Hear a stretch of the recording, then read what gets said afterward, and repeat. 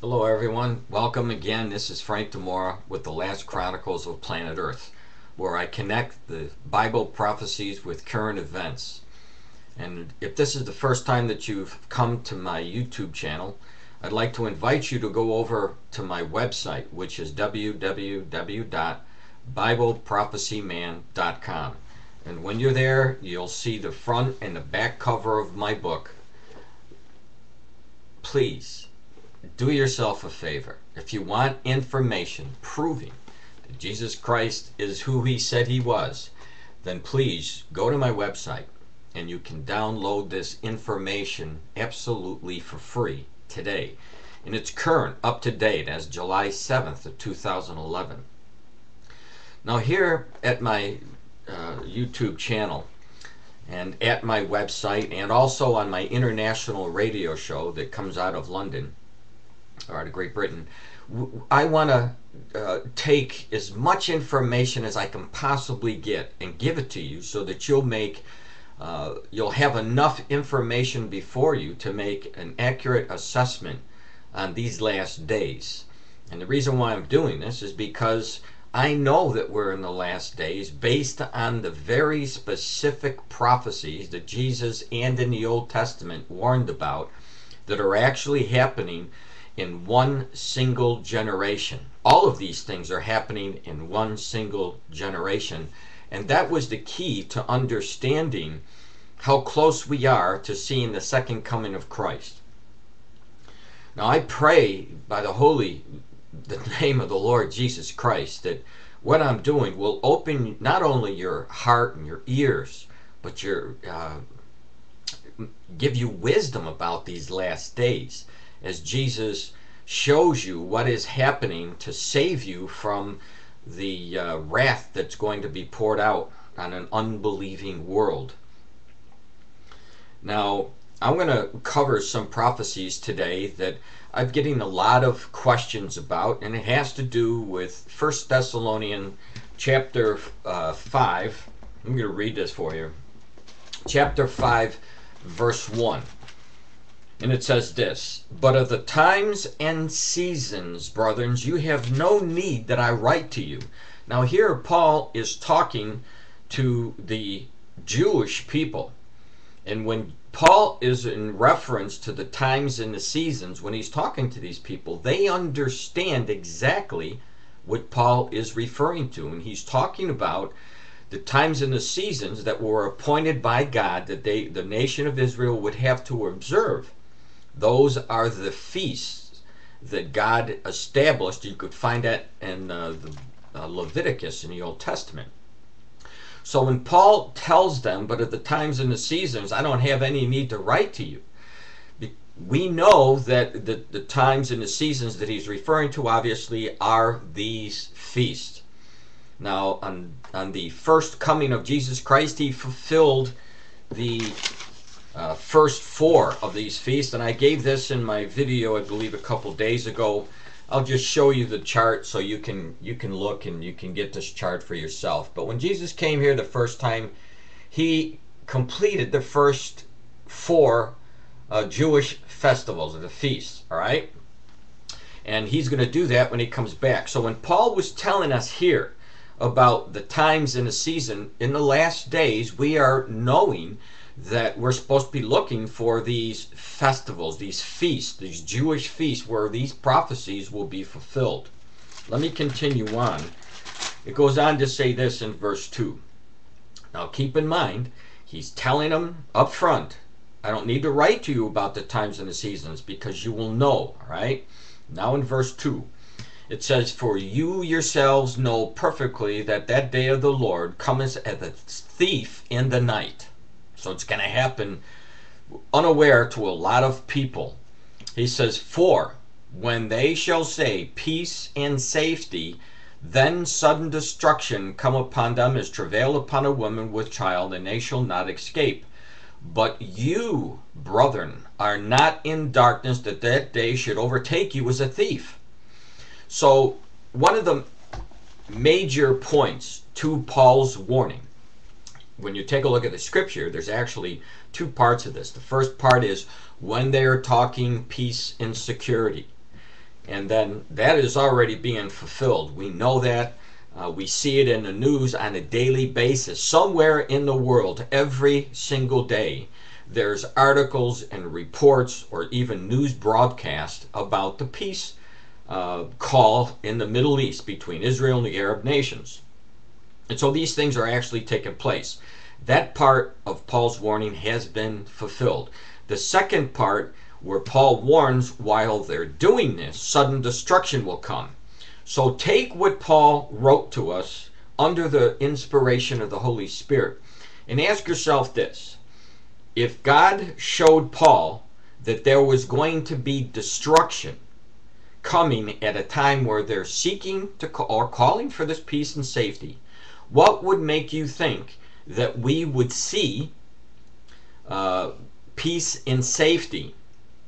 What would make you think that we would see a peace agreement actually being established? When the Word tells us while they're doing this, there would be sudden destruction that would come.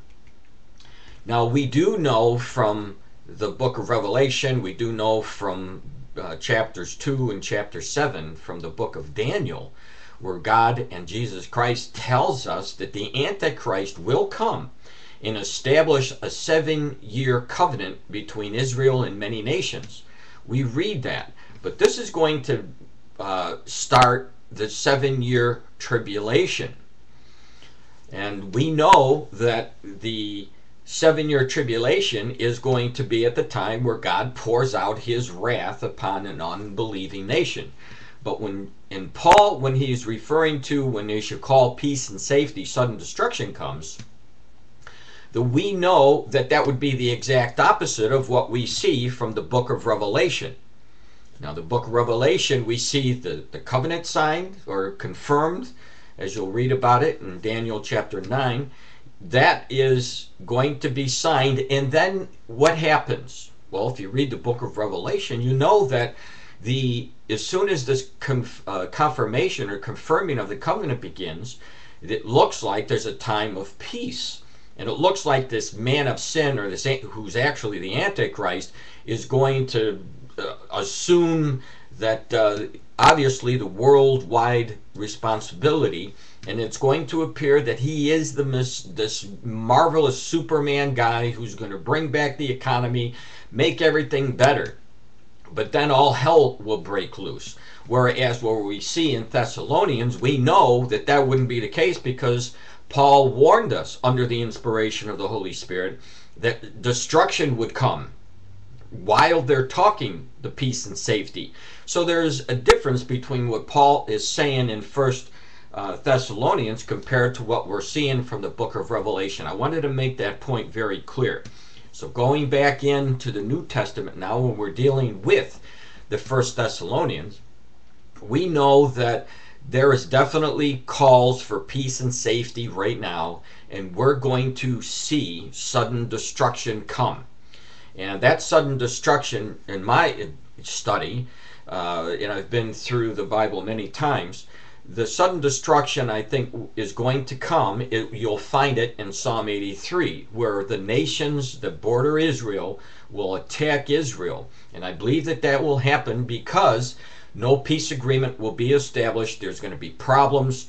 And as you've been seeing from my post and in my YouTube videos, and also at my international radio show and video show at The Edge, you'll see that they're working towards this September to form a Palestinian state. And this is what I really want to address today, and get in depth to show you some of the recent events for the call for peace and safety and where we're headed. Now, I do have a few articles that are brand new reports that just came out, but I don't have enough time right now to cover all those in this video. So what I'm going to do is ask you that if you would just scroll down. If you're at my website, just scroll down and it will be right there. And I will label this part 1 for July 14th of 2011, Fulfilling Prophecy. So if you're at my YouTube channel, just please go to my website. Just click right on and you'll see the videos there, plus the articles and the links. Now, you could help my ministry grow. I'm being blessed. The book, The Last Chronicles of Planet Earth, is making its way around the world, slowly but surely, as people are able to read the book for free.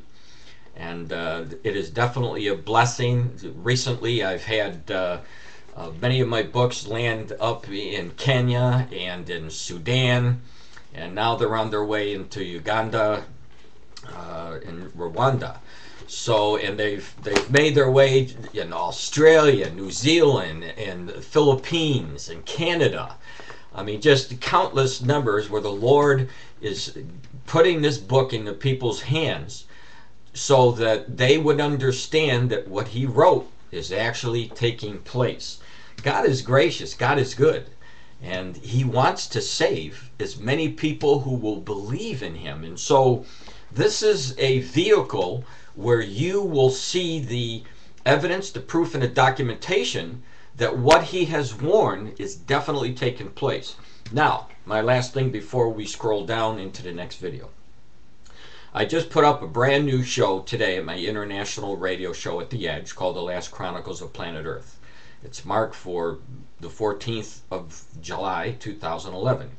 Now, in that radio show, which I just did and we just put it up, there's a comprehensive look at the curse of God. And what I've done is shown you that the curse of the Lord is real, and anyone who tries to divide Israel up or even burdens themselves over Jerusalem, as it says in Zechariah 12:3, that God sends a curse on the people, the nations who actually go after Israel to try to either divide them, come against Jerusalem, or come against the Jewish nation, or curse them.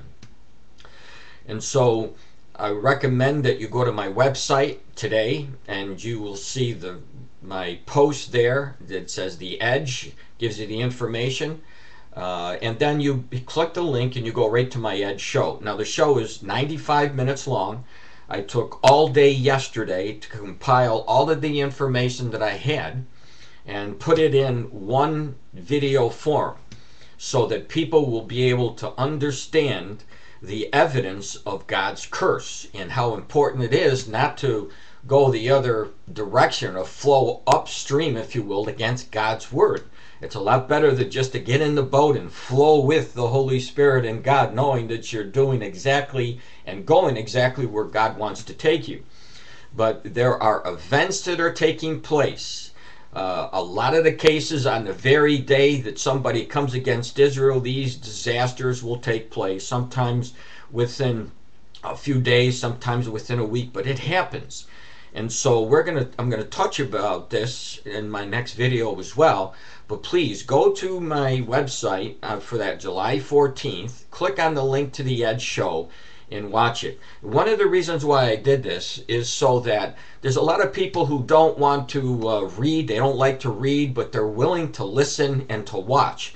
This is why I'm taking the extra time to make these videos so that you will be more inclined to sit down and to listen and to watch and have the Holy Spirit get in touch with you that way. So please go ahead, take the opportunity to listen to what the Lord is showing you. He loves you. This is why He's bringing it to you. And the thing about it is, the Lord is giving it to you for free. You will never find me asking for a dime here. This is a free ministry, and this information you can have today in your hands by clicking to my link. Thank you very much.